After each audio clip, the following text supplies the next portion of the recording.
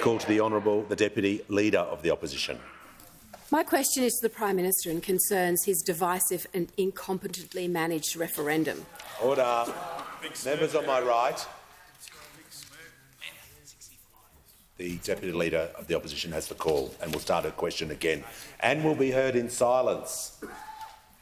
My question is to the Prime Minister and concerns his divisive and incompetently managed referendum. Why did the Prime Minister, in the words of the member for Macarthur, focus on, quote, inner-city elites? Why did he refuse to hold a constitutional convention? Why did he make no effort to achieve bipartisanship? Why did he waste $450 million of taxpayers' money? Order. Mr. Members Speaker. on my right. The member for Cooper is warned. Order. Members on my right. I can't hear the question. You mightn't like what the question is, but I've got to hear it. And the Deputy Leader of the Opposition will now be heard in silence again. If there is one interjection, people will leave the chamber. The Deputy Leader of the Opposition, out of courtesy, will have her question read again.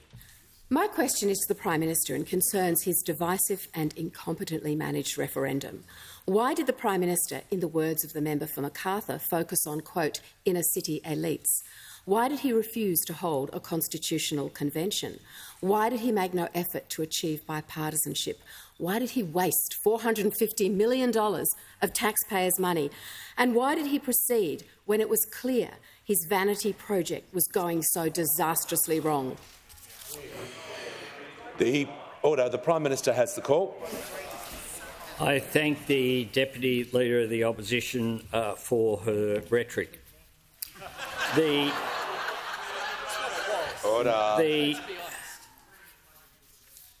member for O'Connor.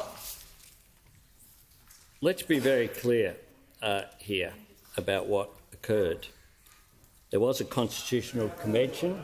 Order. There was one established under the former government in 2017. After a process that the former government established under Tony Abbott, when he established a process, a working group who were charged with coming back to the Australian people about what form constitutional recognition should take. That was after John Howard, of course, and every other leader since promised to promote constitutional recognition.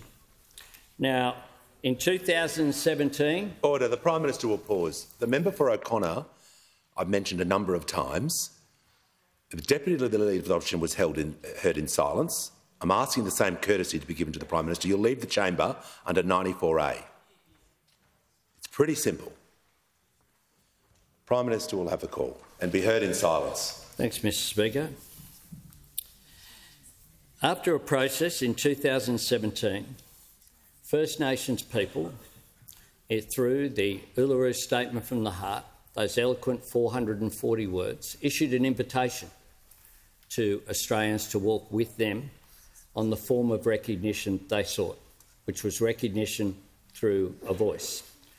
There were then processes established, including under the former government, the Karma-Langton report and other processes, the joint committee chaired by Patrick Dodson and Julian Leeser to progress this issue.